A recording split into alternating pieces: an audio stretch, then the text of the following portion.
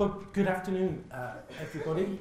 I'm delighted to welcome you all to this forum event on the Annales, past and future.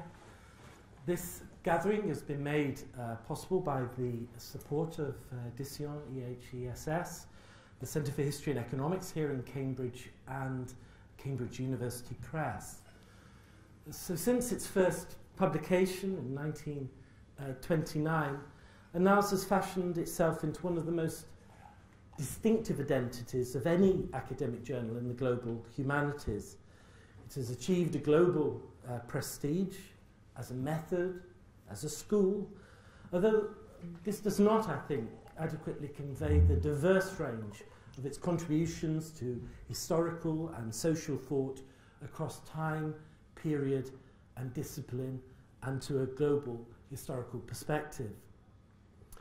The position of Annales in the francophone world of scholarship is unquestioned, but in recent years a new editorial team have been seeking to take the journal in new directions, whilst remaining true to its remarkable intellectual legacy. The editors have since 2012 been committed to translating articles into English, and this project this year reaches a new point of departure, as Annales will now be co-published by EHESS, and for the first time in an English language quarterly edition, which will be published by Cambridge University Press. And the journal for the first time will be accepting articles written in the English language. Speaking as a member of the Academic Publishing Committee of the Press, I can testify to the excitement in the press about this venture, and this is really exciting for Cambridge history and Cambridge humanities in general. And after this event, there'll be an opportunity to celebrate this new alliance in the press bookshop, and we hope you'll all join us. But this is also, I think, an opportunity through this forum, to take stock of the Annales past's achievements and possible future directions, not least an opportunity to examine how far the rise or revival of transnational, meta-historical, long-duration studies might create new connections or convergence across Anglophone and Francophone historical traditions. So to this end, we're delighted to welcome speakers from the current editorial leadership of Annales and commentators from this parish. So let me introduce, first of all, wearing the tie there, Étienne Anheim, Director of Studies at the EHESS, the editor of Annales, who has been steering this project. He's an intellectual and cultural historian of the Middle Ages and currently leading a major new project on the historical sociology of culture in the 12th to 16th centuries.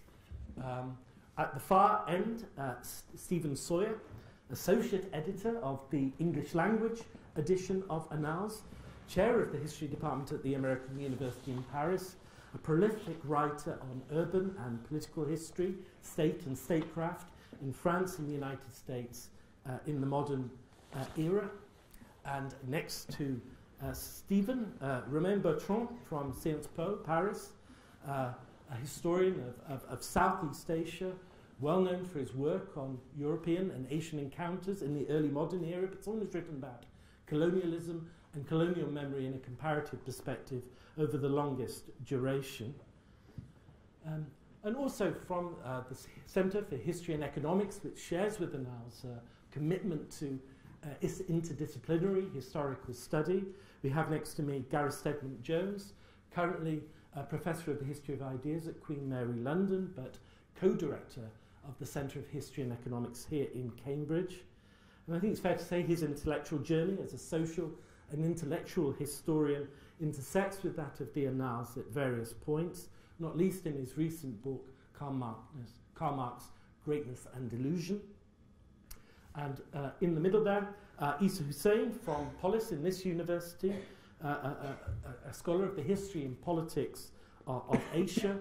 A recent book, The Politics of Islamic Law, Local Elites, Colonial Authority, and the Making of the Muslim States, advances the study of the global connection of ideas and societies in a way, I think, that Annales has also been working towards.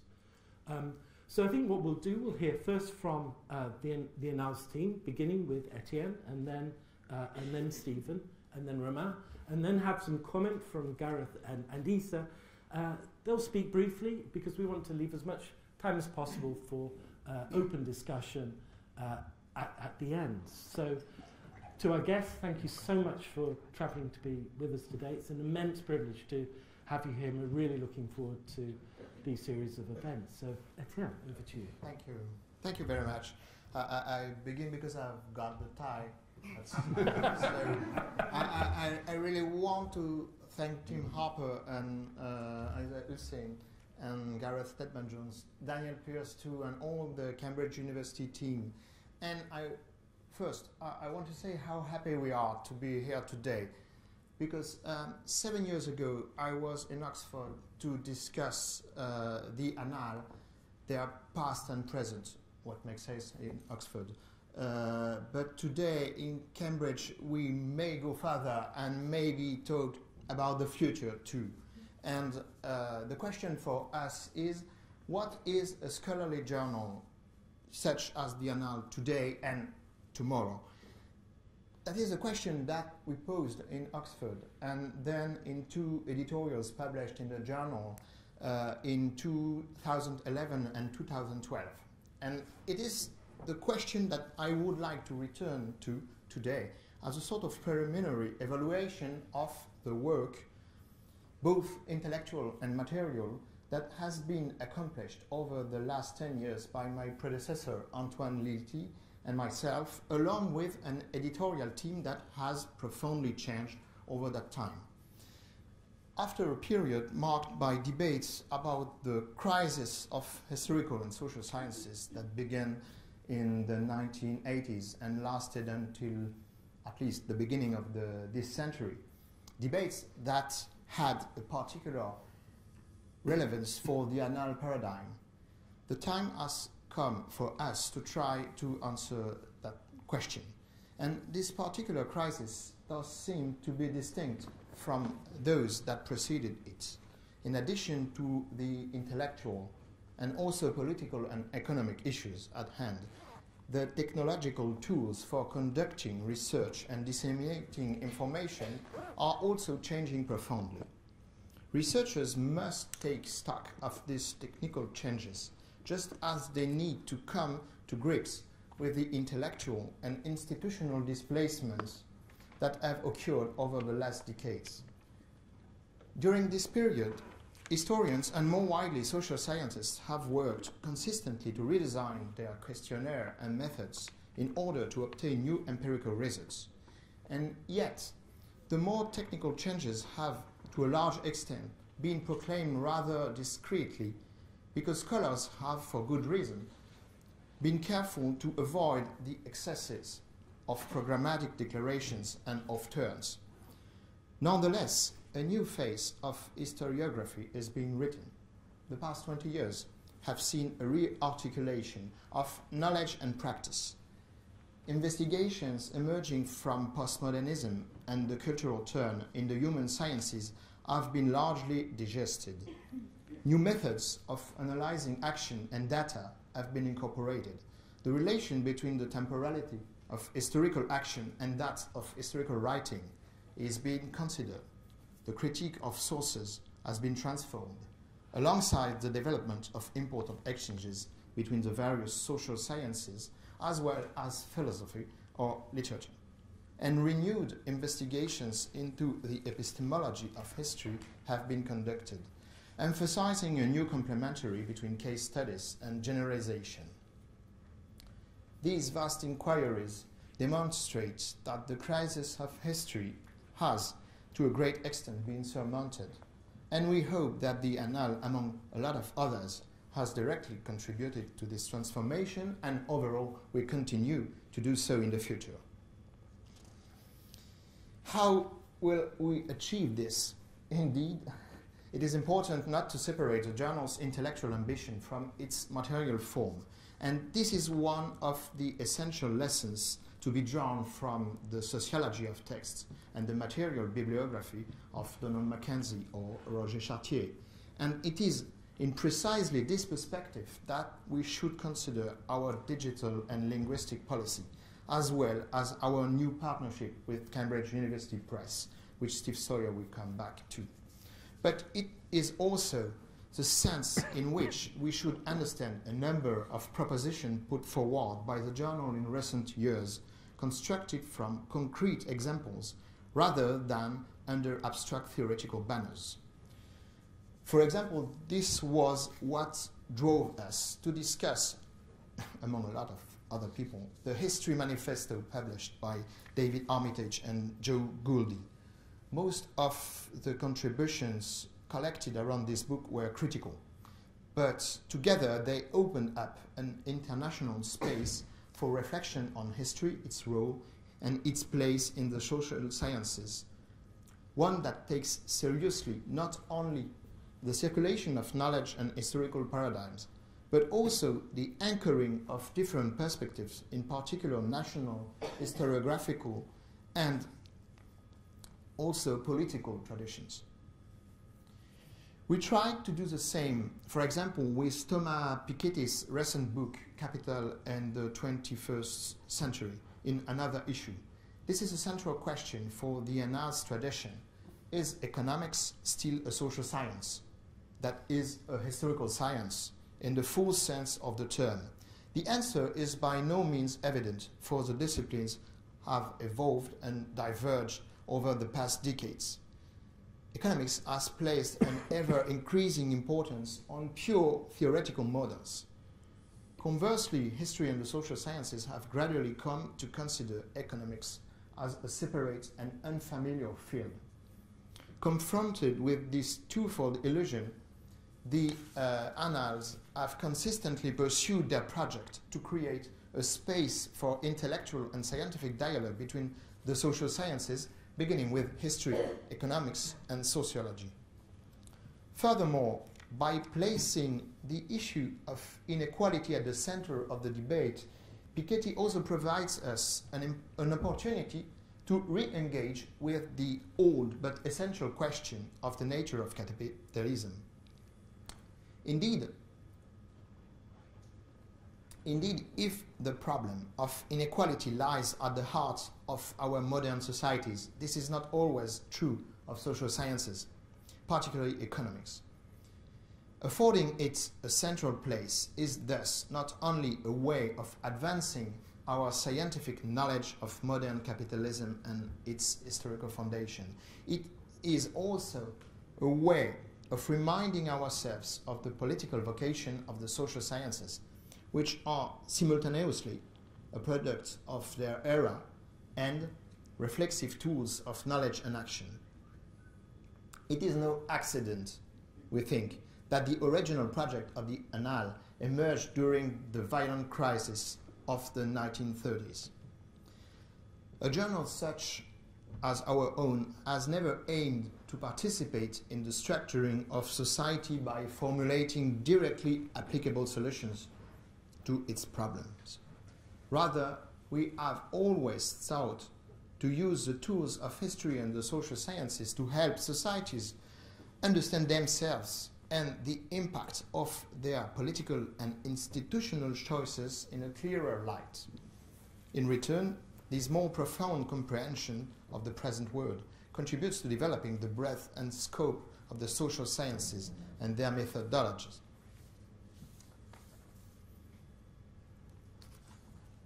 And so, in a broader sense, the new place given to a dialogue with, for example, philosophy or with literature, demonstrated in special issues published in 2009 and 2010, or with intellectual history in general more widely, is not evidence of a movement away from the original project of the journal. Indeed, the Annales have rarely published as much research on economic or social history as they do at the moment. Rather, it is evidence that this project is being expanded and deepened by historiographical and epistemological reflection on the very nature of the historical knowledge at work in empirical research.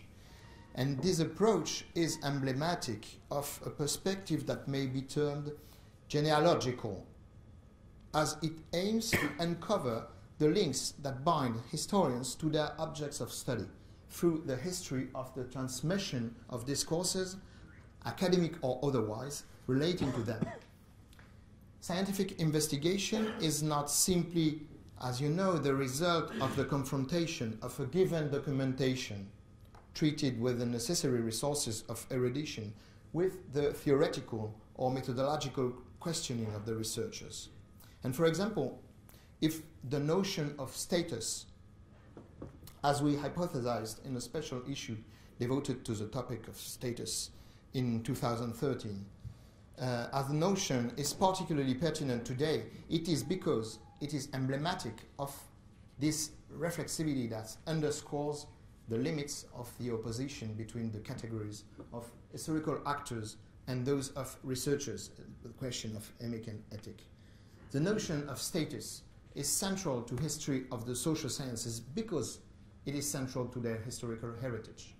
And without the philosophers of antiquity, without medieval clerics and jurists of the Ancien Régime, status would not have the same meaning for social scientists today, nor would it have the same analytical capacity.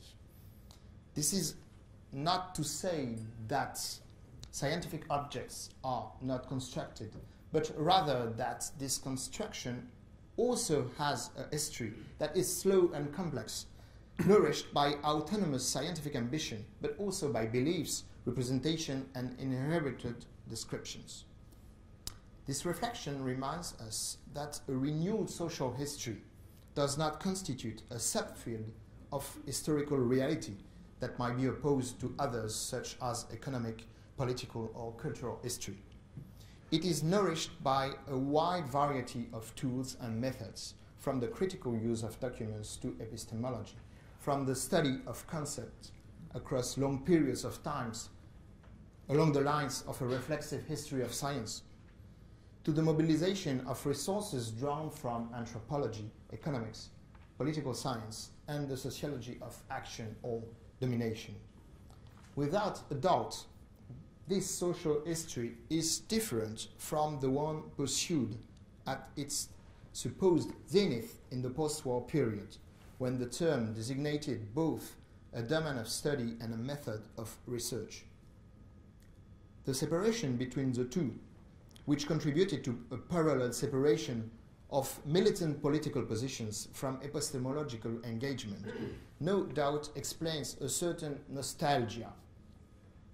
But in abandoning a reified conception of the social history today and tomorrow recaptures the essential ambition of the 1930s, the pursuit of a general historical sociology that explores all forms of documentation and can relate to the whole range of questions posed by historians. This is a resonance that one must listen for in the word social, which is the word social, which does not so much designate an object as a problem. And the attempt to solve this problem is precisely what makes historical science a social science and what continues to make the annale the annale. Indeed, a journal is not a mere act of validating of papers. It is an intellectual and material project. This does not mean that we should establish imperatives, launch new intellectual trends, or defend a sectarian vision of historiography. More than anything else, we seek to put our principle to work, to publish texts that link the empirical work of the historical and social sciences to methodological propositions, to open the journal to a wider world of international scholarly production by enlarging its geographical and chronological horizons as much as possible, to pursue history as a social science inscribed within the multidisciplinary project of the human sciences, and to give scholarly research a reflexive and critical dimension indispensable for avoiding the dual trap of positivism and relativism. It is only by thinking about his or her own historicity that a historian or a historian can fully live up to this ambition vis-à-vis his objects of study. For even if he or she is not always aware of it, they too have played a part in fashioning him or her as a scholar. For the Annales to continue as a journal today and in the future, it must be a whole lot more. It must establish at once a practice, a process of writing, procedures, and an approach to debate and distribution. In short, it should aim to elaborate not a doctrine, a dogma, but maybe a style in every sense of the term. And it is true that this already sounds like a kind of editorial, historiographical, and political program, but it is a program that has to be constantly a work in progress. Thank you very much. And thank you.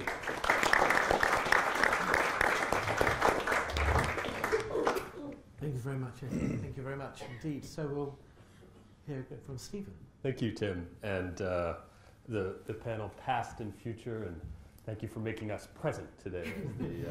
And I'd also like to take this opportunity to say thank you to Daniel Pierce, somewhere in the back, and to his team for everything they've done to make this possible.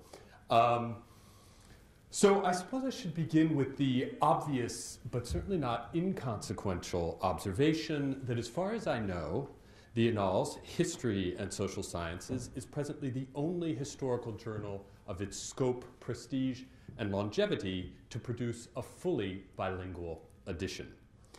This simple fact emerged out of and raises a few obvious questions. Some of these questions were posed by the Annales editorial team as the project was being launched, and some have emerged over the last 5 years, since 2012, as we began the project. I'd like to briefly touch on some of these questions because I think they offer perspective on why, or what were some of the motivations for creating the English language edition, but also the issues such a project raises for the shape of historical scholarship in the decades to come. The shifts in the production of historical and social scientific scholarship, and in particular, obviously, of online publishing over the last 2 decades, has been lost on no one. Across the first years of the 21st century, the Annales confronted these problems in ways that were, of course, similar to other journals of its caliber, such as open access, the creation of a website, supplementary materials, etc. But there were also ways in which this transformation posed itself differently from other historical journals and historical communities across the world. First, the question of publishing online was perhaps peculiar for the Annales because of its storied history as being coupled with such a recognizable historical school. The Annales school has largely been perceived, at the very least, as a coherent historiographical approach and project, both inside and outside France. The historical works of the successive generations of the editors of the journal, along with histories of the Annales and its founding members, and even historiography seminars and undergraduate and graduate programs across the world, have contributed to its renown. This also had the effect of projecting a certain methodological consistency and thematic coherency that Étienne was referring to earlier. The Annales is certainly not alone here. Such purported coherency has been true for other schools. Perhaps in these walls we could quite simply refer to the Cambridge School as well. But in the case of the Annales, this supposed coherency was coupled by a journal which had, at least for some, been perceived as the scholarly vehicle, or at the very least, the center of gravity of this school. Whether or not the Annales ever was as coherent as the designation of a school suggests, the tremendous opportunities afforded by the global distribution of historical knowledge, both online and in print, has raised questions of the impact of things like keyword searches and other tools of online publishing and what that could mean for a potentially coherent editorial project. How was it possible for the journal to evolve then while still maintaining its identity in order to pursue some project or to continue this project without becoming stuck? Certainly by the early 2000s, there was a self-conscious cultivation of the diversity of those working inside the journal and the articles published within it. So the response to this new state of the art on the part of the editorial board was not to attempt to force some necessarily artificial methodological or other coherence, which is what Étienne was just referring to. To the contrary, the ambition was to look for new ways of cultivating the journal's distinctness and diversity amidst the major changes taking place in scholarly production, as well as, of course, France's place in that production. The English edition provided an ideal vehicle for responding to these changes while also continuing the, well, frankly speaking, boldness that had traditionally characterized the journal since its founding. This is certainly not to impose some sort of linear development from Marc Bloch to the creation of an English version. To the contrary, it is to embrace the contingency inherent in the unforeseen changes taking place in historical scholarship and the variety of potential responses. As was stated in the editorial published in the first issue of 2011, the English edition was no doubt the most ambitious and undoubtedly the most imperative undertaking in the attempt to confront this new historical and historiographical situation. The demands of translating every article, either into English when received in French or from any number of languages into French and English, were apparent from the outset.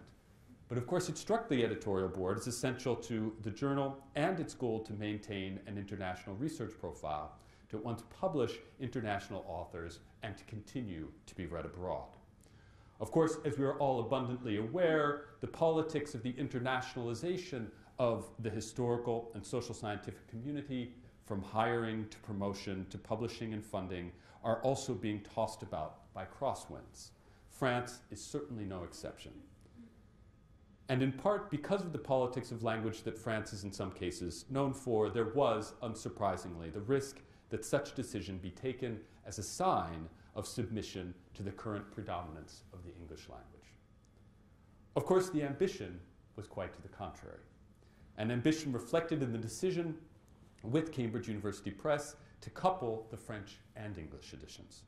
The aim was quite clearly to acknowledge the predominance of English in the distribution of historical knowledge and social scientific knowledge more broadly in order to continue supporting Francophone research in the social sciences.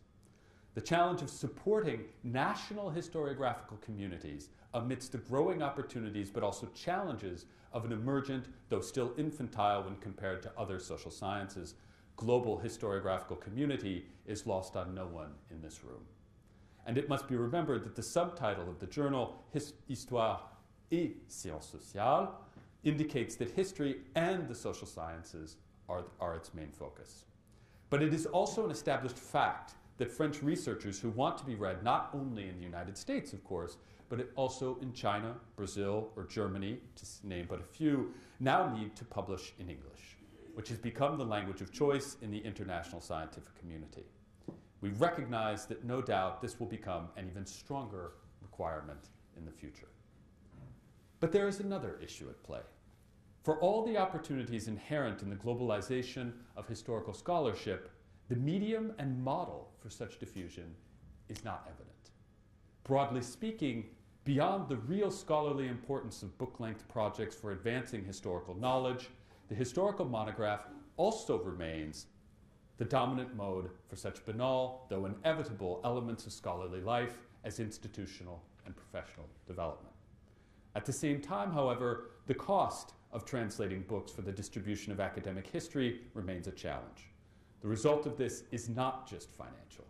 It is in fact deeply tied to the construction of historiographical and scientific communities that remain structured around national and linguistic, and I would suggest it's in that order, boundaries at the same time that extraordinary opportunities to speak across these same boundaries increasingly exist technologically. Of course, there are plenty of historians who have transcended national boundaries and have an impact on national historiographies beyond their own through the translation of their books. But the translation of books pales in comparison to the vast exchange of scholarly production that could potentially take place through the international circulation of articles. So while scholarly and institutional motives continue to place an emphasis on the monograph, the potential for a greater internationalization of historical knowledge sits largely in the dissemination of translated articles. The consequence of this are twofold. First, it raises the question of how it would be possible to build more deeply integrated transnational historiographical communities while recognizing the fundamental role that national and linguistic boundaries are playing and will continue to play in the institutional structuring of knowledge. An English and French version of the Annales is thus an attempt to reconcile the demands of scientific evaluation, the need for in-depth assessment of the material being published, with the need for risk-taking, which has always been the mark of the Annales and of any ambitious editorial project. The publication of a translated edition of the Annales is an attempt to respond to these challenges by serving as a site where historians from across the world who are published in two languages, thus simultaneously preserving a key contribution to a storied and vibrant institutional context of which it is a part, while more directly contributing to an international one. For the leading journals devoted to the social sciences, bilingual publication should provide the opportunity for writers to work in their native languages while simultaneously benefiting from the distribution and international visibility for which a translation allows. Second, and at the same time, the facility of online production has made it increasingly easy to distribute knowledge, but it has also raised the stakes of scientific validation. And from this perspective, an international, because bilingual, journal is part of the Annales' search to remain open to new ways of writing history, new mediums, new methods, while at the same time recognizing that journals have an important role to play in validating the quality of historical and social scientific production on a global scale. The Annales English edition is thus of particular importance and faces specific challenges because it is a generalist journal at a time when hyper-specialization reigns. One of the distinctive characteristics of the journal is its chronological and territorial depth. The journal has always published on areas and periods that have little to do with France or even European history. Thus, while the areas covered by the journal are as wide as possible, the outlets for the internationalization of research have not necessarily kept pace. Outside the United States and Europe, the relative neglect of the historiographical dynamism of countries such as India, China, Russia, and Japan, in addition to those of Latin America, the Middle East, and Africa, is as remarkable as it is problematic. This raises the question of how it would be possible to contribute to increasingly international historiographical communities which are at the very least familiar with the methodological assumptions and secondary literature of other national or regional contexts. Is it possible to build a forum in which Middle Eastern scholars of African history, or Latin American scholars of East Asia, or even US historians of the US, not to mention Russian social scientists who are experts of the Caucasus, publish alongside one another in a journal produced in France? If it is, and we hope to contribute at the very least to this process, then what does this mean for international historiographical communities and for the structuring of historical and social scientific scholarship in France and beyond? These are just some of the implications of producing a bilingual version of the Annales.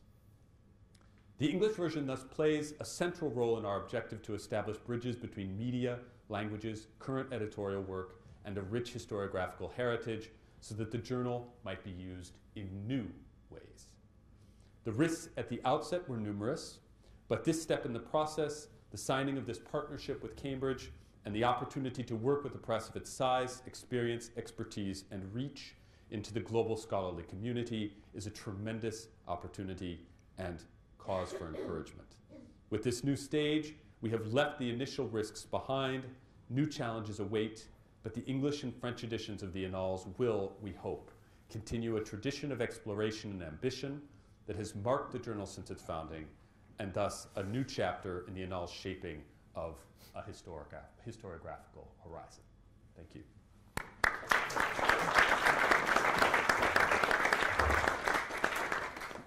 Thank you very much indeed, Stephen, and Romain Bertrand will take us to these further horizons. I will try to do that.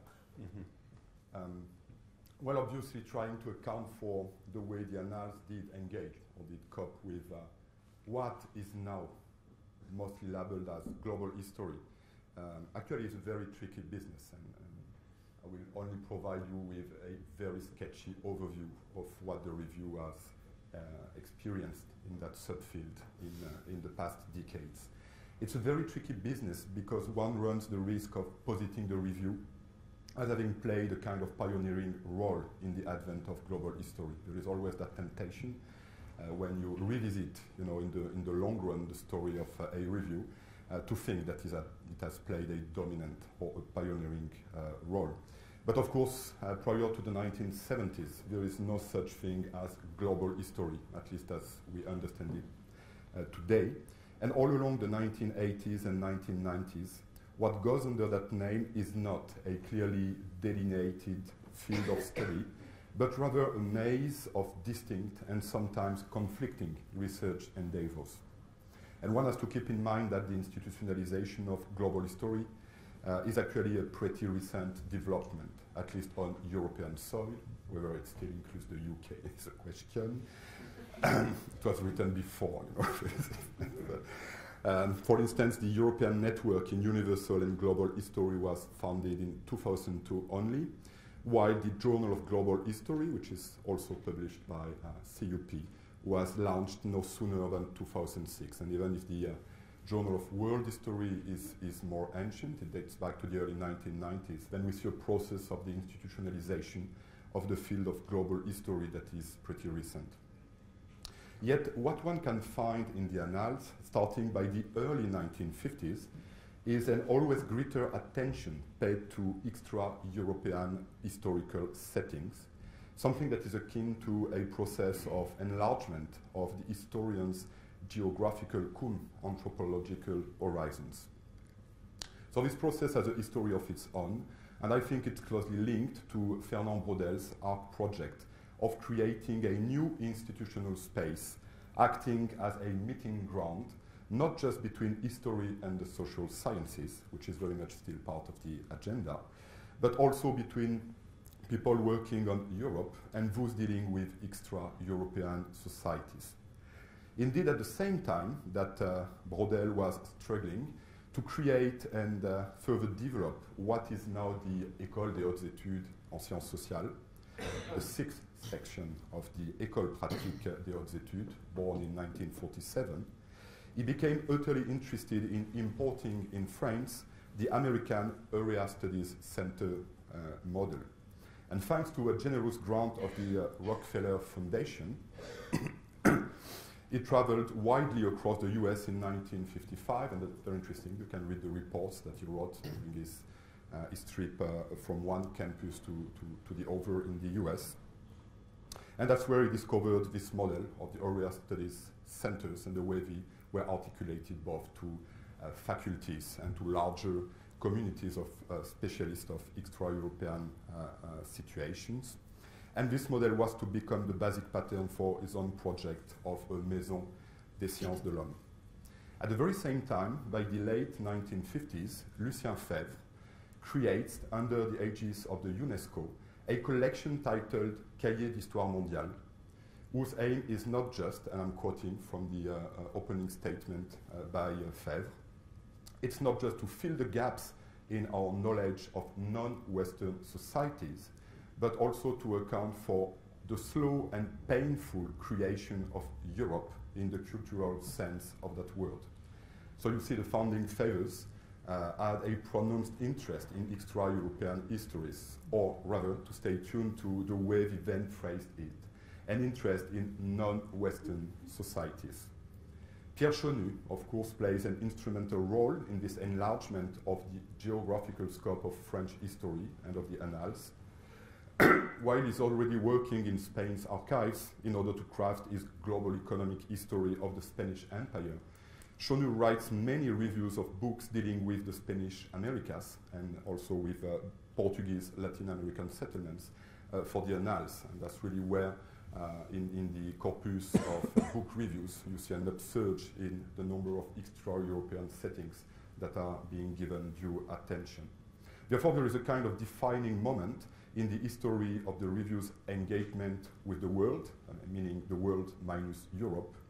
And I think that it came for very different scientific, tactical, and generational reasons. After all, I mean, Brodel and Schoen are part of the new generation at this time, by the 1950s. Yeah, you have to imagine that they were young guys, hungry young men at the time. And they embraced the promise and prospect of a new kind of world history. This has as much to do with scientific purposes or sheer scientific curiosity as with disciplinary struggles. And in the case of Brodel, it's also deeply linked to his will to emulate what is then seen as an efficient model for the institutional reordering of public-funded social science research, namely the US area studies model. Then there is a second important moment, so I go very quickly. By the late 1960s, early 1970s, the question of the often tense relationships between social history writ large, and structural anthropology leads to a renewed interest in extra-European settings. These are the heydays of historical anthropology, especially of the kind practiced by Nathan Wachtel. And in a famous 1971 special issue of the review, featuring articles by Claude Lévi-Strauss, Maurice Godelier, Dan Sperber, Emmanuel Leroy-Ladurie, and Jacques Le Goff, André Burguière pleads for a détente in the Cold War between history and structural anthropology. So you see that at this point, the interest in extra-European settings and situations is part of this kind of war between disciplines that is at the very heart of the historical anthropology project pursued by the review all along the 1970s. So where do we stand today? Well, in a sense, I think a biblical statement would perfectly apply to the way the review envisions its positioning with regard to a number of global history-related debates. So really biblical statement, John 14:2. My father's house has many rooms. Since the early 1990s, the review actually has been host to very diverse historiographical proposals. For instance, it has welcomed articles stemming from a renovated, non-diffusionist history of science, such as those published, among others, by Simon Schaffer, Antonella Romano, and Catherine Jamy. It has also extensively published papers dealing with long-distance trade networks and situation of multicultural commercial trade contacts. For instance, those written by Étienne de la Vessière, Gilles Havard, and Francesca Trivellato.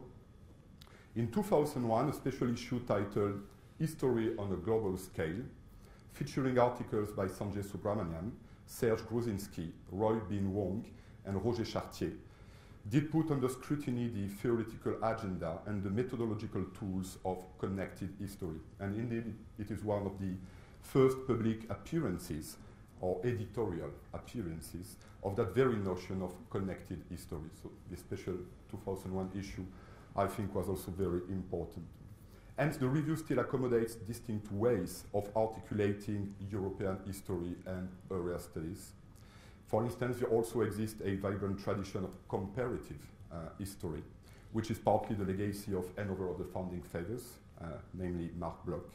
One could refer here to articles published by the mid-80s by Roy Bin Wong and Geoffrey Lloyd, for instance, in the review.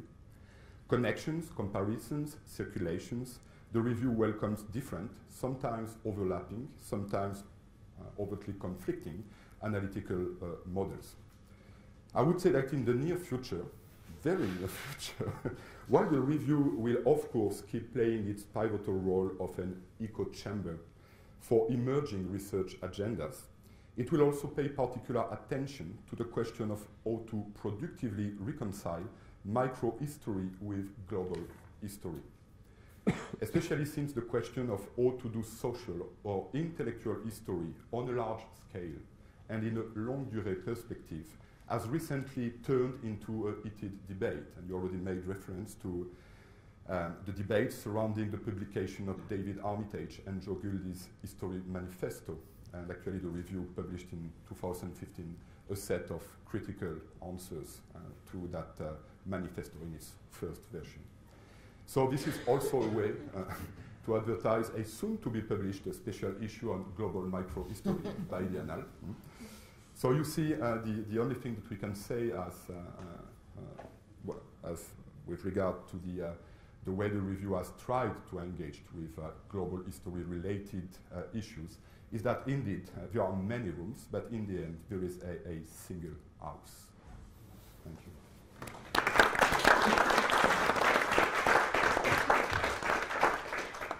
Thank you, Romain. Thank you very much. We'll have some comment first from the panel and then open it up. But I'd like Gareth Stedman to start. Gareth.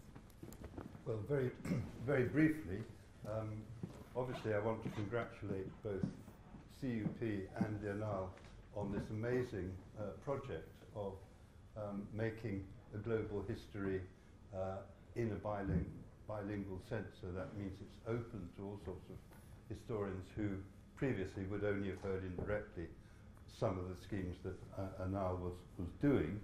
I'm very impressed too what you've been doing the last 10 years, and not just the website, but having public debates around issues which seem to me quite distant from from the sort of things that were happening in the early 60s or 70s in the Nile, where it was a very different place as far as I can remember. If I could just have a brief moment of autobiography, I was lucky to be inspired by a French teacher at school. So after that I went to Paris, and when I went to Oxford I carried on being very interested in French writing and particularly French history. And it ended up when I took my finals in 1964, a long interchange. In those days you had a viva every time when you did your degree, a long exchange with Trevor Roper, who found it hard to believe someone might have come across the Annales. We talked about Porshnev and about Goubert and 17th century peasant revolts and so on. And I think in the end he was convinced that I had actually read some of this stuff, which he initially thought maybe I was just putting it on. I had an exchange with the Annales later, towards the end of the 90s, when it was under a new regime. Sadly, it was the Bernard Le Petit period when he was trying to renew Annales, and they produced a book called Les Formes de l'Expérience, which they tried to have a new model rather than the sort of Durkheim-Simeon sort of approach earlier on, and they had long critiques of durée and mentalité, which have been the catchwords, I think, of an earlier Annales generation.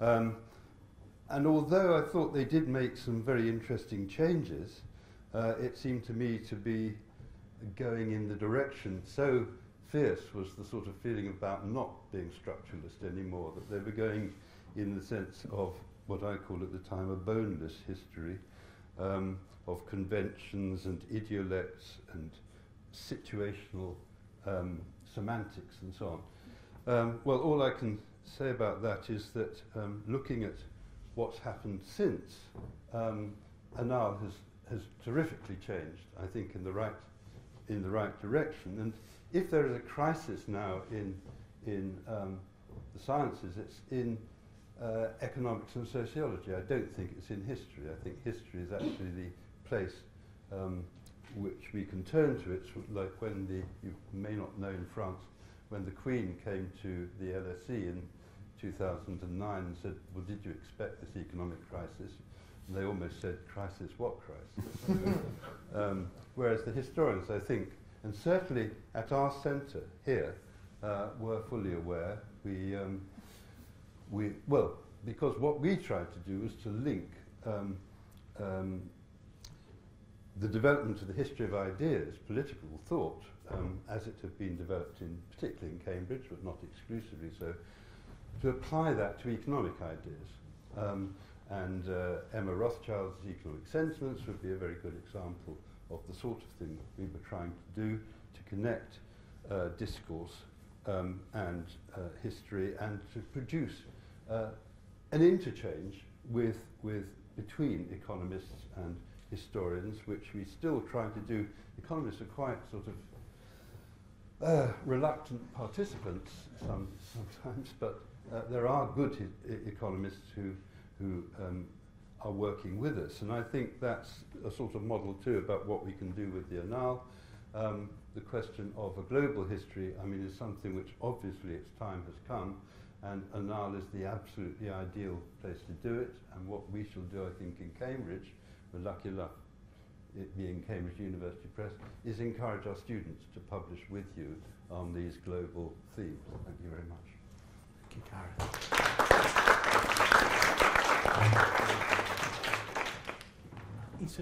Isa. Thank you. Tim mentioned the parish of Cambridge, and I see myself very much as being first villain in line for questions. Mostly what I'd like to do is just talk a little bit about problematics of encounter in the making of knowledge, firstly to the gains and losses in the work of translation, into which I'd like to raise the perhaps unexpected spectre of Inoki the wrestler, and second, choices about temporal and spatial scale, into which the slightly less surprising spectre of Brodel, but Brodel the prisoner of war. So first, to Inoki the wrestler. Many of you, Romain in particular, may remember the wonderful story that Sanjay Subramaniam tells in his 2005 article on incommensurability about Antonio Inoki, the Japanese wrestler. In 1976, he has two famous matches, one in Tokyo against Muhammad Ali, and the other in Karachi against Akram Pahalvan, a member of a celebrated Pakistani fighting family. Subramaniam describes the encounter with Muhammad Ali in Tokyo as lasting 15 long rounds, described perhaps as the most boring match of the century. The two fighters came from different sports, and the problem was essentially one of producing a set of rules that would suit both and essentially compromise neither. Eventually, a draw. Ali was rumored to have been hospitalized briefly for damage to his legs. There was a lot of kicking, while Inoki gained much in terms of publicity, but was saddled with huge debt. Subramaniam goes on to describe how, in part because of these debts, Inoki goes on to fight Akram Pahalvan in Karachi, where instead of 15 rounds of deadlock, what resulted was a humiliation. In 1 minute and 5 seconds, Inoki had managed to put an arm lock on Akram and then broke his arm. Using this as a metaphor for imperial encounter, Subramaniam's target, very important, Subramaniam's target is the utility, or rather the lack thereof, of the concept of cultural incommensurability, and to suggest in its place that we look towards the ways in which what looks like encounter has long been about learning by doing, about, I quote, approximation, improvisation, and eventually a shift in the relative positions of all concerned. It seems to me that this metaphor also has something to say about disciplined encounters, or the discipline of encounter, and the often invisible labor that makes them work, that allows them to be more, again, as Sanjay puts it, I quote, a boring draw or a chicken wing arm lock with disastrous consequences. Traditions of knowledge-making are like pugilistic regimes. Their rituals of deference and contest, their lineages, their networks of economic and institutional underwriting, their relationships to particular audiences and cultural complexes, their status as emblems of imperial power. So here we stand, at a moment of great opportunity for Francophone and Anglophone scholars who have long been working and learning from each other, but also for students and scholars newly able to access Annales in KL as well as in Hanoi, in Johannesburg as well as in Port Louis. What would be required to make that access real and significant? As we think about traditions of knowledge and their making, how might we make explicit our disciplining mechanisms and understandings going forward? Could the politics of technological access and communication further exacerbate the likelihood of boring drawns and chicken wing arm locks? Can technology facilitate productive encounter? Can technology offer us better tools for theorizing encounter, connection, and whatever their antonyms might be? What kinds of translations would be needed for new varieties of disciplined encounters amongst new actors and fields to work? And how might long-established mechanisms of reciprocity and recognition be turned towards further interrogating the capacity and exclusions of the global, the international, and the regional? So from Inoki the Wrestler to a different problematic of encounter that has to do with the future we seem now to face, and the ways in which analytic scale has revealed itself in history as well as in the social sciences to be deeply implicated in present politics. Briefly, to remember Brodel, the prisoner of war. After he was taken captive by the Germans in 1940, Brodel spent 1942 to 1945 in a prisoner of war camp near Lübeck on the Baltic Sea. And it is in that camp that he writes what becomes the Mediterranean. This is a quote from him. It was in captivity that I wrote that enormous work, sending school copybook after school copybook to Lucien Febvre. Only my memory permitted this tour de force. Had it not been for my imprisonment, I would surely have written a much different book. And my vision of history took on its definitive form without my being entirely aware of it, partly as a direct intellectual response to a spectacle, the Mediterranean, and partly as a direct existential response to the tragic times I was passing through. All those occurrences which poured in upon us from the radio, I had to outdistance, reject, deny them. Down with occurrences, especially vexing ones. I had to believe that history, destiny, was written at a much more profound level. Choosing a long time scale to observe from was choosing the position of God the Father himself as a refuge. That's Brodel. The lesson for me is about the need for continued and critical reflexivity about the politics of scale, but now also to considerations of scale as praxis and our inclinations towards particular scales as praxeological choices. Particularly fraught and important now because the vexing occurrences with which we must live, of course, but because some of these occurrences are underwritten by the powerful political valence of the categories of ordinary people, common people, the non-elite, of common knowledge, and of new contrasts being drawn between those who can or must move and those who can or must stay. I'm not sure any publication or set of interlocutors and colleagues are better placed to seek out methodological, pedagogical, and empirical answers to these questions, but perhaps part of Brodel's legacy may be to impel us to consider anew the relationship between the vexing occurrences and the refuges from which we must write. Thank you.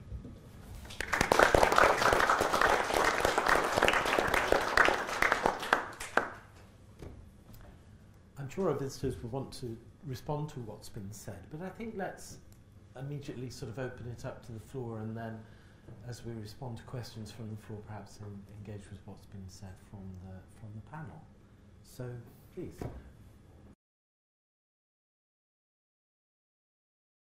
Richard. Thank you so much for a wonderful discussion. Excuse my voice. Thank you, Cisa, for bringing up the question of translation, which I was actually thinking about as the rest of you were speaking. So to go on biblical metaphors, I wanted to ask Stephen a little bit about translation, some more logistical questions about the editorial decisions that are going to go into what does make the transition to English and what does make the transition to French, whether it is envisioned that there's a one-to-one mapping, that is, is that the ultimate aspiration, or is there some kind of editorial drive that's going to make that selection possible? And then kind of a related question, I guess, to do with the labor economics. I mean, where is this labor for translation going to come from? How is it going to be incentivized from scholars or from professional translators? How do you maintain standards of academic quality if you make the latter decision versus so just logistics. Wonderful. Thank you for asking. And this is an opportunity to. Where's Chloe? She is our one-person show, and she's sort of. I suppose there are a couple of parts to what you're asking. I mean, in terms of the question of a sort of one-to-one translation, I think there are obvious issues that come up, and we've had some roundtables recently about this, that sort of come up in any translation discussion about whether or not you can translate dispositif, and etc. Bon. To my mind, that's less interesting. What I do find interesting is the question of sort of cultural translation of historiographical communities, and the way in which a historian writing from may have a tremendous depth in their own national or linguistic secondary literature, that when it arrives at the Annales strikes the board as lacking, to say the least, for the very simple reason that it may be that there is a tremendous tradition of that in the French secondary literature, and or in Spanish or in Italian that somebody knows quite well. And when you decide that you're going to start to do a bilingual edition, and the idea is to attract scholars who have been participating in a given national historiographical context, those issues become profound and essential, and all the way down to the very way that you use that citation practices. And we had the question of who one feels they must cite on a given subject, right? We know that these things are subject to all kinds of influences. So I think that question is very important, and it comes up quite often. And there, again, the question of style is fundamental as well. So I think that's one part of it.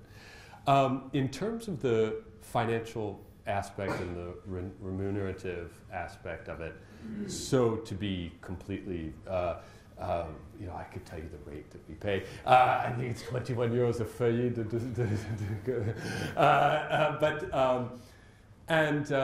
It is a mix of translators and sort of motivated scholars that are interested in doing that.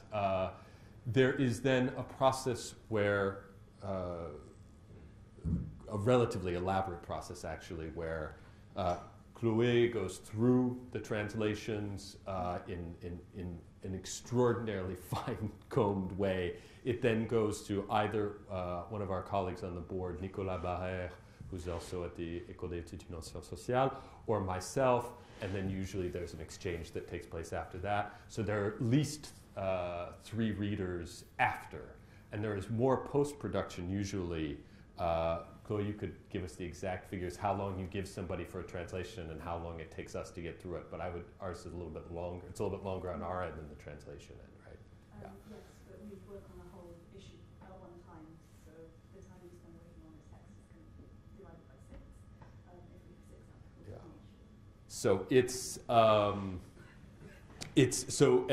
odd because there is actually there are a whole set of issues that emerge when you are trying to deal with that sort of level of rereading of a text. That's because of course translation is not about perfection, right? That's not. So I don't know. Does that answer your question? Yeah, I just wanted to hear a bit about how you manage available. So and then sort of there are about at any given moment about 10 translators that we're working with.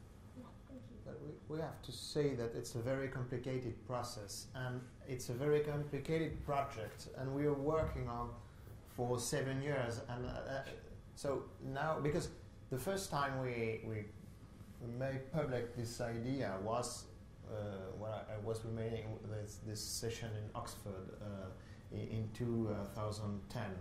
And so after 2 years, we had the foundings, and with the support of the Centre National de la Recherche Scientifique and with the Gould Foundation in France, to begin the production in 2012.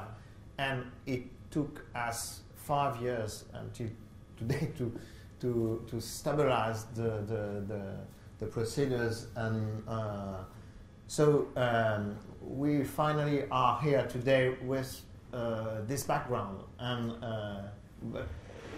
maybe Chloe and Stephen could go further on the, because it's a very interesting experience from a reflexive social science point of view, because we every time we have to think about the translation or in French or in English, and we have to underline too that we receive a lot of papers in Italian and some in Spanish and German, and we discuss the paper in the original language, and after that we ask the author to give us or a French or an English version. So the question of language is very complicated, and we try to do our best, but our editorial team, we have Chloé Morgan and Séverine Guiton responsible for the French version and the English version, and it's a real big deal, and that's why today we're very happy to have the support of Cambridge University Press, because we really hope that we can go much further in this direction. Thank you very much. Suchi? Well, congratulations. It's very exciting to be at this point with these bilingual publications. So I'm just wondering, I mean, and this actually this very beautifully in relation to the image of the wrestlers, how we go about ensuring that this at the moment then opens up other readings outside Europe amongst other linguistic communities. So is it the case that bilingualism then opens up multilingualism in turn? And how, maybe you should answer this actually as well, how we can sort of proceed down that route so that we continue allowing an engagement between European historiographical communities and non-European historiographical communities, given the diversification of language that this project represents. And another thing that I was wondering about was, I guess, status of another field which is really burgeoning at the moment, which intersects in complicated ways with social history, which is environmental history. And I wondered where that would fit within the remit of your project, given that it's such a growing field of such critical importance to our present moment.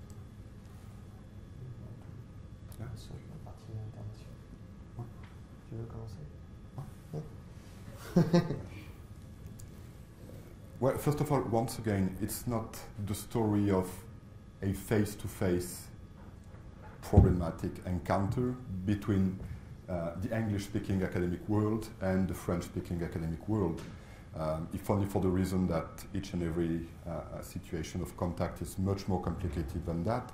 And in that case, as Étienne has just reminded us, we receive, we read, and we review a number of articles written mostly in Spanish and Italian, sometimes in German. So we have members in the editorial board who are able to do that. And this also means that we are able to, in a sense, judge these articles by the historiographical traditions they stem from.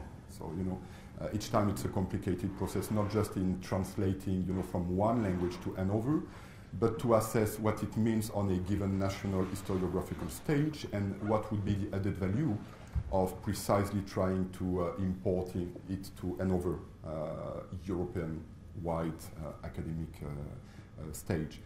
As for the question of environmental history, we actually published a number of papers related to that, and there will be more, of course, because the Anthropocene thing, for instance, in fact, will figure prominently. we had the project to publish the first issue with Cambridge University Press on the question of Anthropocene. But in fact, it will be the second because of other production problems. But there will be not a special issue, but a dossier, an important dossier on the question of Anthropocene from an historical, philosophical, and sociological point of view, and also with a paper Zalazevich and his group from a geological, engaged with social sciences point of view. So we were trying to do this sort of thing, and I think it was very important what Romain said before about this question of European history and cultural areas. but we try to engage with all important issues as environmental history, as the treatment of big data. We try to do everything together, but it's quite difficult sometimes. I come back for a moment on the question of diffusion and overall non-European or American diffusion. And that's precisely a point on which we really have to learn from Cambridge University Press. And we had yesterday a wonderful meeting with Ellen Appleyard, Daniel Pierce, and the team, and we discussed the very first subscriptions, because we are waiting for subscribers with Cambridge for 2-3 months. And that was, for example, very interesting to see the increase of subscriptions in South Korea, for example. Now, it's interesting because the Annales were not very famous in South Korea, I have to admit it, and sadly. But I think that we are more than 40 subscriptions or something like that in South Korea for 3 months, and that's very interesting because I think it's institutional subscriptions. That's to say that maybe 40 universities in South Korea now have the idea to give the Annales to read to their academic and scholars and their public. And that's exactly the point that we try to reach in this project. One of the points we try to reach.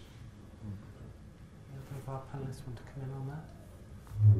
Not James Raven? I was very interested in so much, but I was particularly interested in the first question and Stephen's response, which you talked about the translation historiographical tradition, but I was also interested in anything about the sort of at the micro level of the actual translation process to what actually comes out of that and how that can actually be a dynamic process of actually recording the process.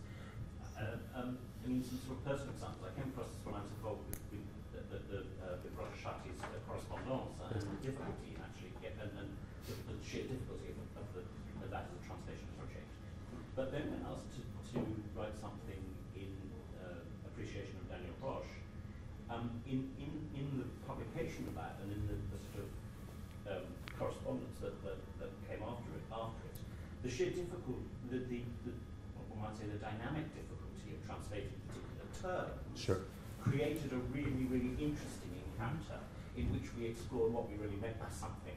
And it was absolutely astonishing that there had been a misunderstanding, and it was not just a bilingual misunderstanding, but it spread to a misunderstanding across other languages. Even in French, there are some problems to understand. I won't go to specifics. It was about about jobbing work and what that actually meant, and it created this extraordinary. And to my knowledge, although it's now embedded in a small sort of footnote and it's there, what we've lost is what actually happened when we exchanged all of that, which was really, really very interesting. I thought fun time about putting it together, but how to do that. So at that sort of small, that minute level, there is something which really generates something. I mean, just a few, absolutely. No, I mean, and there are just a few observations. I mean, and Chloe would have others, but one, there is a way that the Annales puts together history and social sciences that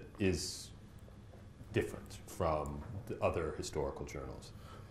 And the way it sits institutionally within the École des Études en Sciences Sociales, and the kind of sociology that is practiced in that particular school does tend to generate texts that are extraordinarily difficult to translate.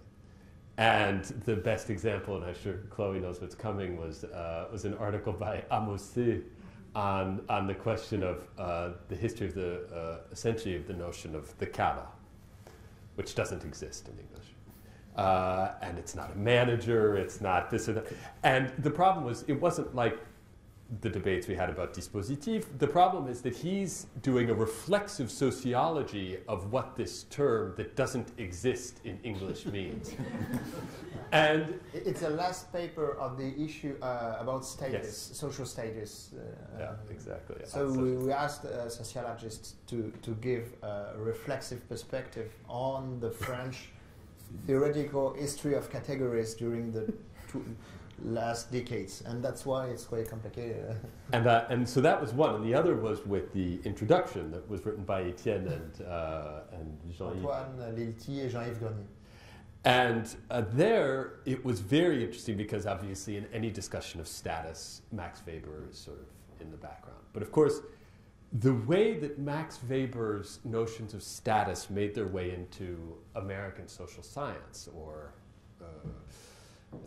largely through Talcott Parsons, as opposed to the way it came through French social sciences, and the terms that people use to talk about that are quite different, and different again in the British case, or in the and so the initial translation that we had was just like, oh my gosh, this is you know, and so trying to work through those questions. So there are traces of the history of these terms, or their very existence. That's just two examples, but they were both of those led to very rich discussions and some debates about what we should do that may have been similar to what you've described and have not been reduced to a footnote. We do have some archives, right? Étienne has been very exigent about maintaining archives on this project. So, but that's a part of what I was underscoring about the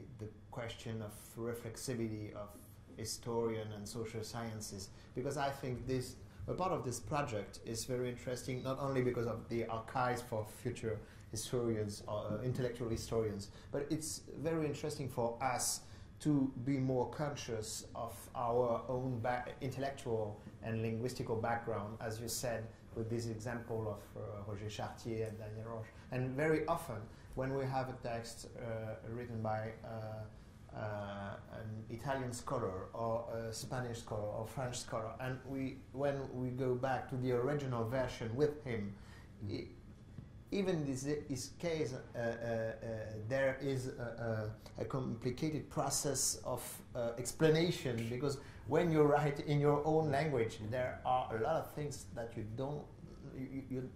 don't see, and so no, it's a good experience in this way too, but it's quite tough sometimes.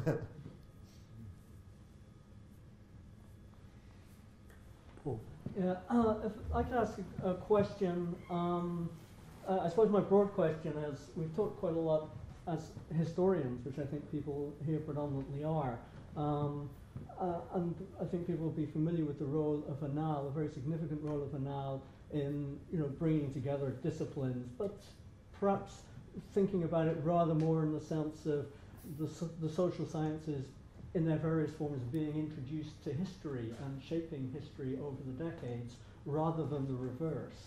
And I was wondering how you might situate yourself in regard to, your speculative impact on the social sciences and the kind of reverse proposition.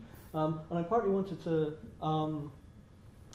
open this up actually in thinking about some of the projects that Gareth mentioned earlier about the history of economic thought and trying to shape that in relationships with economics, but also thinking about the way that in some ways the agenda so frequently has been set by disciplines outside of history, that historians then feel pleased with their multidisciplinarity by integrating, but I'm not sure the message gets out in the other direction.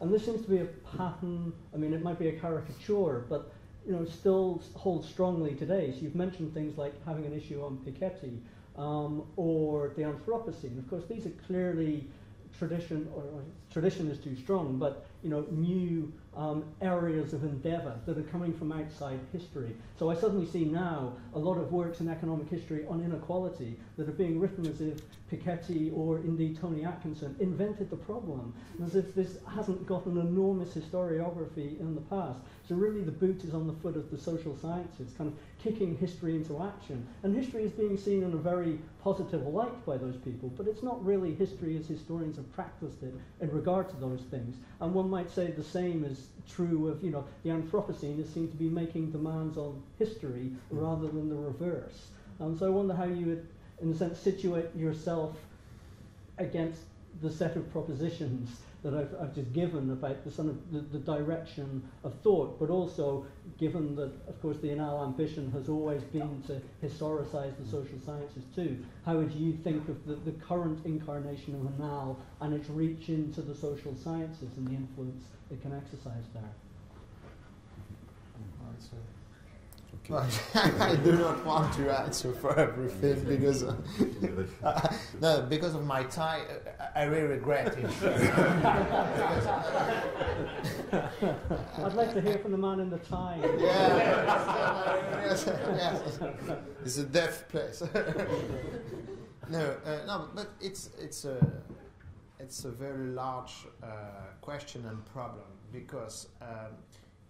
As you said, we can see that a lot of disciplines are concerned by historical problems, but very often when they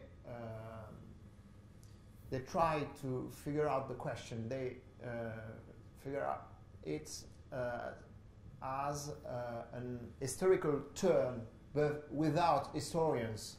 Very often, if I do it shortly. Now, when I read that economics or sociologists say history matters, in fact, I say yes because for 1 or 2 years, history matters. And so, what we think is that in both ways, a journal is a good common place to build such a discussion, and that was the idea of this important issue around Piketty, because we asked to economists, historians, and even medievalists or specialists of early modern sociologists to read the book, to discuss it with him. And we published all papers with an answer of Piketty. And that was very interesting because in these debates that we organize every 3 months at the National French Library, the debate around Piketty was the biggest one because it is now very famous. And we had, I don't remember, 500 persons. Usually we have 40 persons. But that was our purpose because after the debate, it was very interesting to see that economists that were there were a little bit more aware of what historians are trying to do. And in the other way, I think that sometimes historians are not completely aware, conscious, and interested by the theoretical work of economists or sociologists. And maybe sometimes they think that it is not worthy to read this kind of secondary literature. And we cannot do everything with one issue, but we try to do that on very specific points of the theoretical landscape. And we try to find the good points and to discuss things that can be generalized in a larger way. I think it's I don't know if you agree with this self-description. It's quite difficult to answer. Well, on the one hand, we are here to welcome what's happening in the larger field of dialogue between history and the social sciences. This basically means that at some point when there is a thing, making its way, we will receive papers, or we will ask people precisely to come forward with a paper explaining what the debates surrounding the Anthropocene right now are really about, you know. And on the other hand, precisely because the Annales is a review with a history and a deep intellectual commitment, we also do with a legacy of our own, which basically means that in a number of ongoing debates, we also try to make a certain tradition, historiographical tradition, being heard. So, for instance, global history. I mean, if we try to do something about, you know, reconciling micro-history and global history, it's not just for the sake of trying to defend once more a certain kind of social history. It's precisely to try to engage with the kind of questions you were asking about, you know, what to do in these new grand narratives, such as the ones, you know, that people like Armitage and Gouldy are advocating us to go to. What to do with these people who are, you know, forced to move or who don't have the freedom to move, and so forth and so on. What microhistory then can help us change a little bit in these emerging new grand narratives is precisely to stay as close as possible to the people themselves, to escape once again, you know, the grips of large-scale entities, of well-known historical characters, and so forth and so on. That would be the same with environmental history. We published, I think, a very important paper about the spatial turn by Angelo Torre, which was once again building upon a forgotten legacy of microhistory, the work of Edoardo Grandi, in order to account for, you know, the way that social space and nature are always co-constructing themselves. So this is a way to say that we welcome what's already there or emerging in the field, but we also have to do, I think, with our own legacy, precisely to keep following. I mean, it's not a road, or it's very, but it's part of our legacy also. It's social history writ large, in the sense that it's not an history of the social, reified, you know, set of facts, or but it's rather a certain idea of history. And in this sense, has been very important also to the ongoing debates in the larger field of the social sciences. So we are at the crossroads, in a sense, you know, and we are well. And maybe I can add. I was just going to say, I mean, and there's also something that Romain said earlier when he spoke about Vachtel and the sort of aggiornamento between anthropology and historical anthropology and history, which is a sort of a more sort of one particular part of the larger question that you're asking. But the relationship between history and social sciences in the journal is, of course, a very complex one, going back to the tensions between Braudel and Lévi-Strauss, the emergence of historical anthropology, and then the shift by Le Petit towards a new kind of pragmatic sociology. And so I think your question is excellent, but precisely because it raises this issue of, you know, which social sciences is sort of dominating the dialogue and how. I think that's. I just wanted to add a thing about the question, because this is not only a concern for the dialogue between history and social science, but in the field of history itself.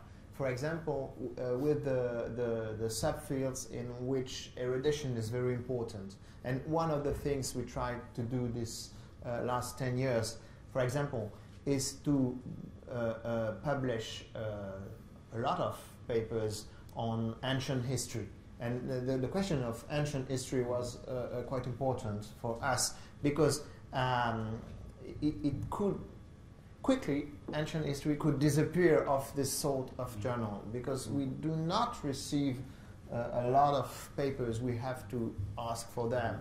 And we published a special issue on the ancient Greece, something on the economics of ancient Egypt, or on Rome. And that's important too, to think when we said large geographical and chronological possession, it's important to think to these things. And if I go back to your presentation, when this tale of God's house and wrestlers and broken legs, I think the question of translation is very important, but it's not only linguistic, and you're right, it's also the question is to translate topics and problems, and to build some common places for people interested in social sciences and history in general. Because very often when you read someone working on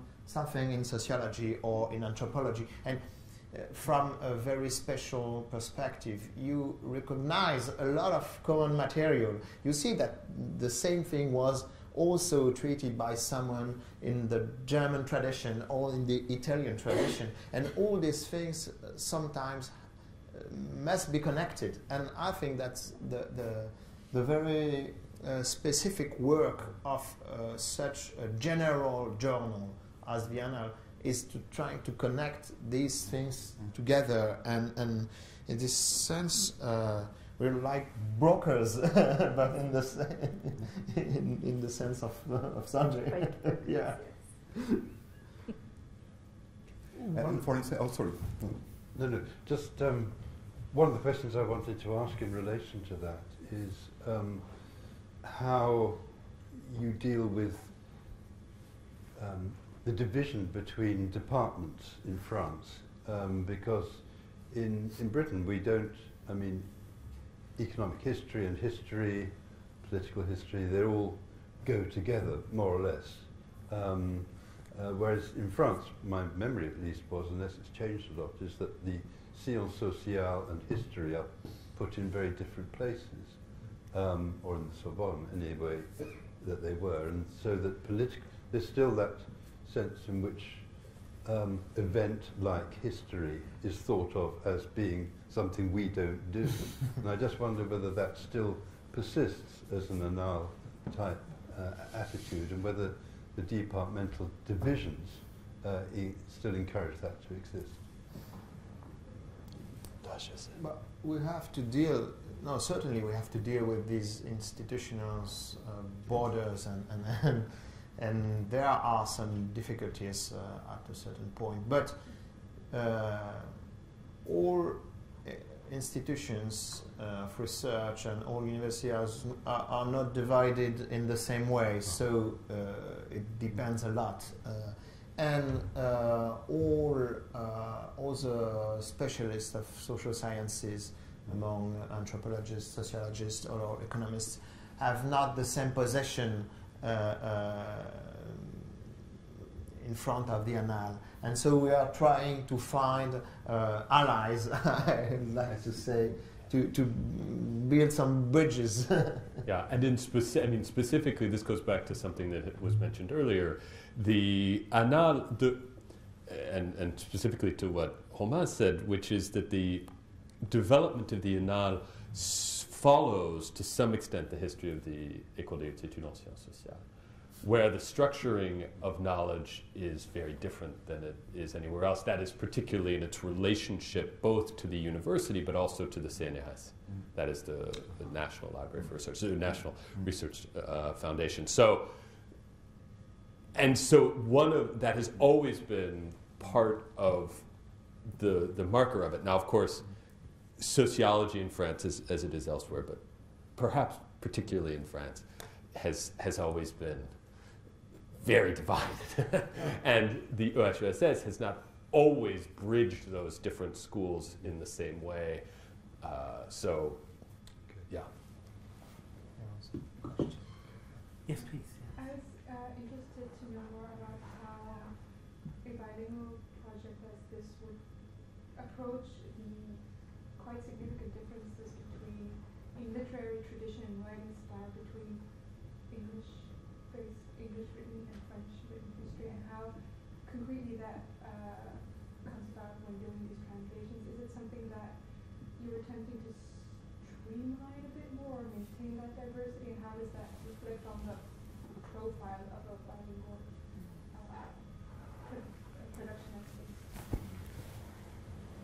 I did not hear the question. I'm sorry. I'm just having.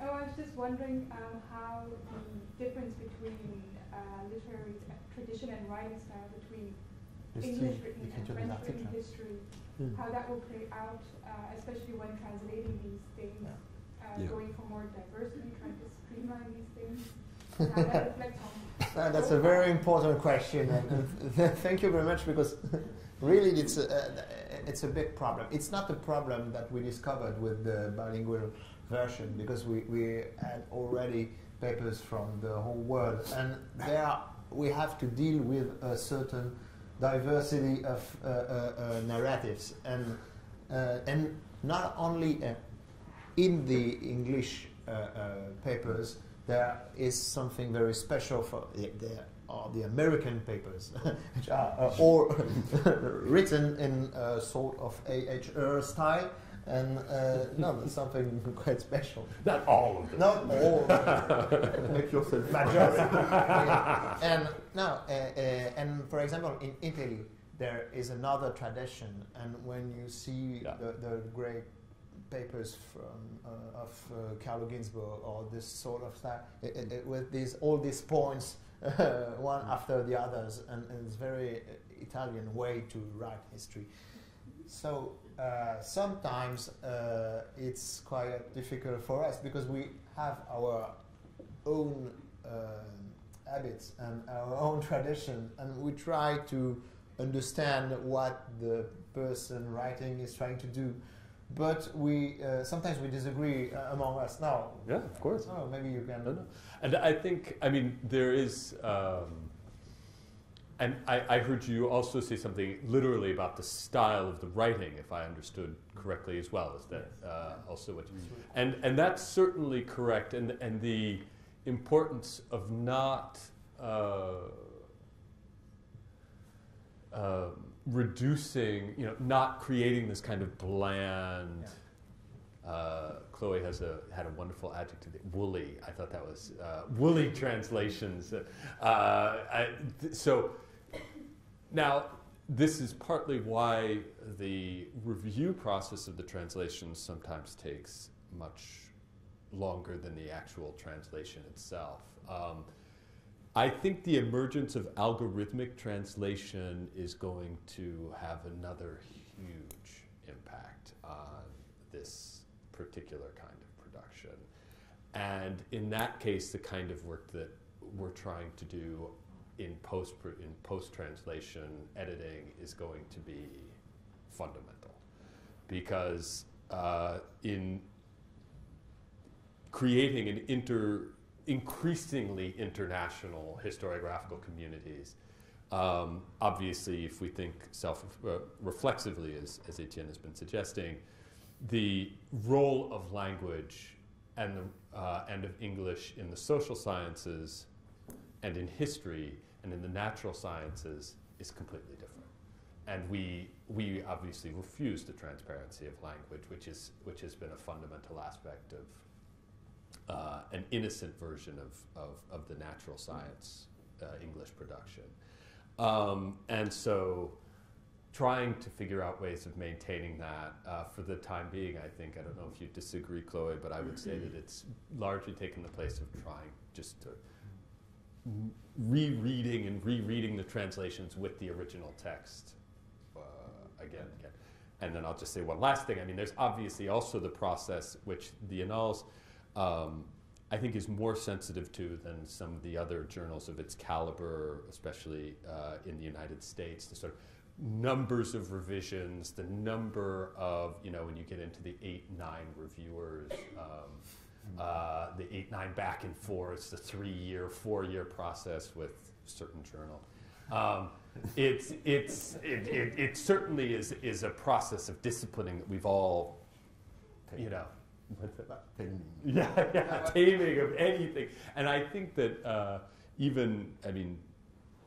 without going into all of the process of the vetting of the articles, both with peer review and within the board itself, which lead to quite amazing discussions. But there is, I think, an attentiveness to that, which is not a part of what other sort of international journals are necessarily doing. And it has to do sort of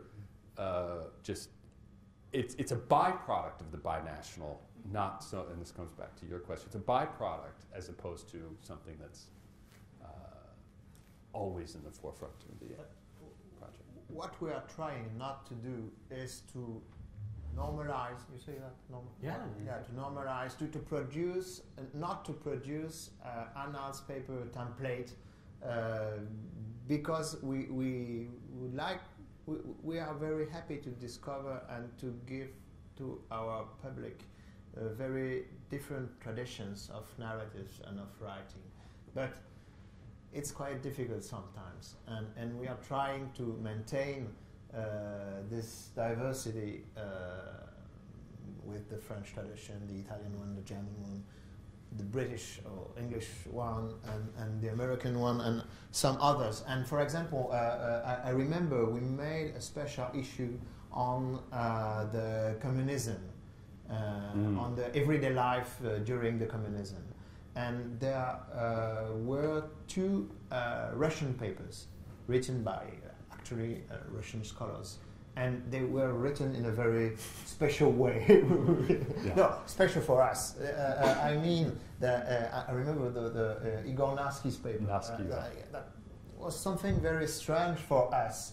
And we had a long discussion on the idea to publish the paper, to revise, or to stay with this sort of specificity, and that was very interesting, and I think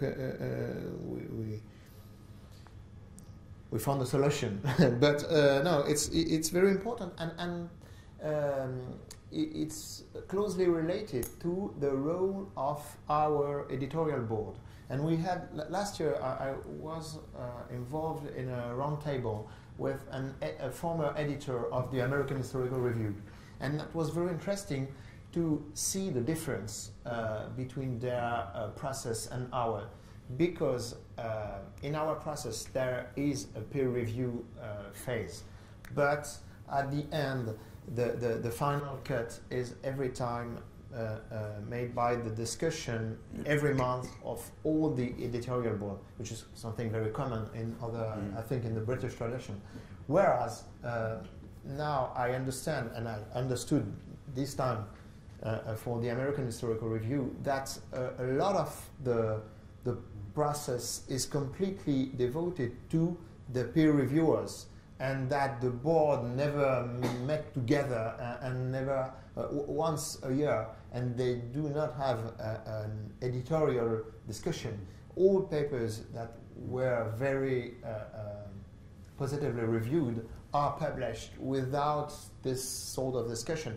I have to say that sometimes we have papers with very good reviewing that we decide not to publish because of our idea of what we are trying to do. And so I think it's another difference on this very question. Thank you very much indeed. We are moving towards the celebration part of the evening, but I just wanted to give the whole panel, anybody, if anybody wants to, a final word. You go. I'm not sure we have time for another question. Sorry. Maybe just on that idea of the bilingual, once again, I mean, I'm not sure that everything that is being published currently in the UK or in the English-speaking world is akin to the classical style, finely grained British social history. That's the same in France. So there are very different styles in the writing of history. This is becoming something of a reflexive concern to historians in France as elsewhere. And we are not here in a sense to either tame traditions of knowledge or to arbitrate between competing styles in the writing of history. We are just here to give due attention to the issue and to try to keep the linguistic field of what we can publish as open as possible. And so I just wanted to mention that once recently we had a special issue dealing with late medieval, early modern Japan. And actually, so some of our colleagues, in the field of Japanese studies, did translate a number of articles, and we had also precisely to produce a text in order to locate, historiographically speaking, this set of Japanese colleagues' text. And this was a very interesting issue, not just for the content of the articles, but it was a door to a whole different historiographical universe. And this, I guess, we will try to keep doing it. The same with the Russian papers I was talking about before, because we had the help of our friends in the Russian history field. Thank you very much. That's a really good note to end on. I know there are other questions, but there will be opportunity as we move to the bookshop to talk more. And it strikes me that there's so many more conversations we could take forward. Cambridge history, like the Annales, is a house with many, many rooms. There are editors of a number of other journals here, and I think the possibilities are hugely exciting at this crucial juncture for our common work. So thank you again for coming, and thank you everybody.